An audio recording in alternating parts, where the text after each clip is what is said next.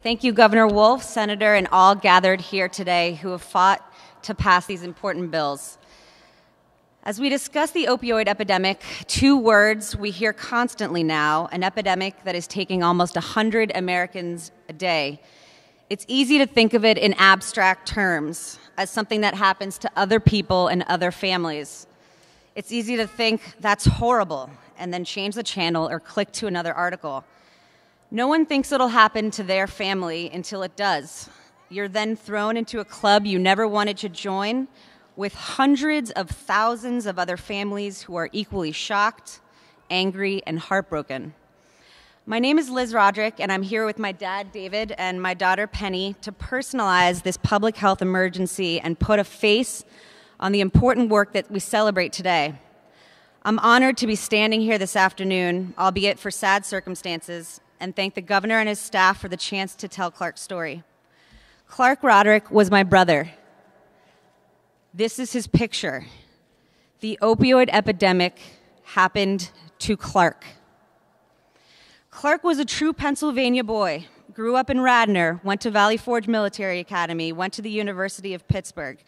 Clark loved, and I mean loved, the Steelers. He was a friend to so many. He loved animals. He had an incredible sense of humor. He had a contagious chuckle that pulled you in. He stood up for the bullied. He loved drinking tea and building fires. His 6'2" build and loving demeanor made him a real gentle giant.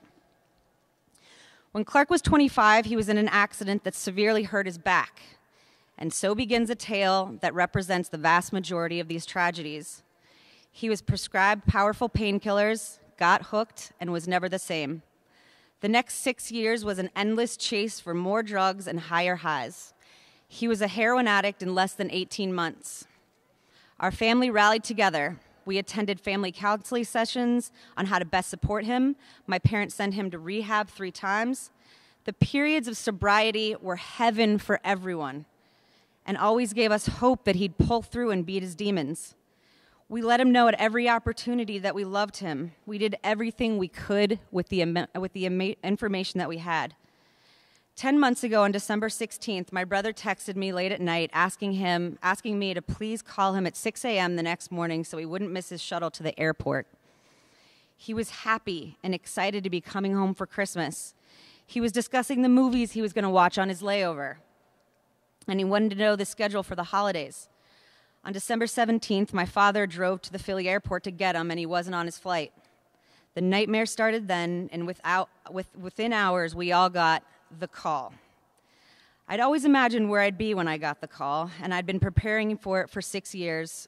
I don't really remember exactly what was said, but the landlord, with the help of the police, was able to break down the door, and they found my brother on the floor of his bedroom, tourniquet around his arm. There was melted ice cream on the nightstand. That detail always stands out to me. He died a few hours after sending me that text message and taking a lethal amount of Xanax and heroin. My 31-year-old baby brother, dead. How did we get here? How does a child from a loving home and endless resolve and love at his fingertips turn to heroin? This drug and this epidemic and this disease, and it is a disease, does not discriminate.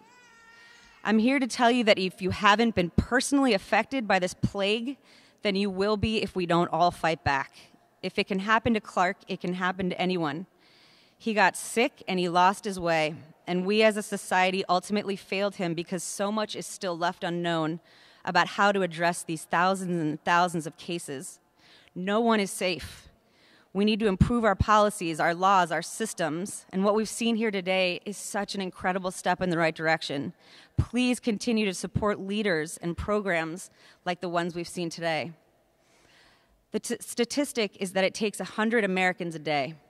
These are not junkies. These are not bad people. These are the sick friends and family members of all of us who need our help. My parents lost their son, a pain I cannot even begin to imagine. I lost my brother. He did not deserve to die, nor did he want to die. My daughter was born 6 weeks after Clark died, and she'll never know her uncle. I brought her here today to be part of this fight so she can begin to know the dangers of addiction and of opioids. It makes me sad that she'll grow up in a world that he's not in. I'll take her to his grave and tell her his stories. He's buried in his Steelers jersey at St. Vincent's in Latrobe, a cemetery that overlooks where the Steelers hold their training camp. There's a terrible towel on his headstone, and I know he'd love that. Clark is your neighbor, your parent, your teacher, your son, your daughter, your friend. His lost battle represents so many others who followed almost identical paths. Let us learn from their lives, let us learn from their deaths, and let them mean something to the generations that follow. Thank you.